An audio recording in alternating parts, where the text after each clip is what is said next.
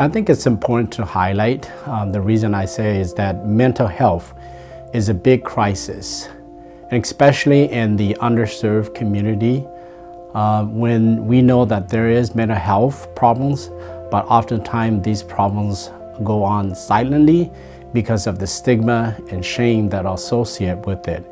And therefore, it's very important that we talk about mental health and more specifically talk it from a positive perspective over and over and again and again.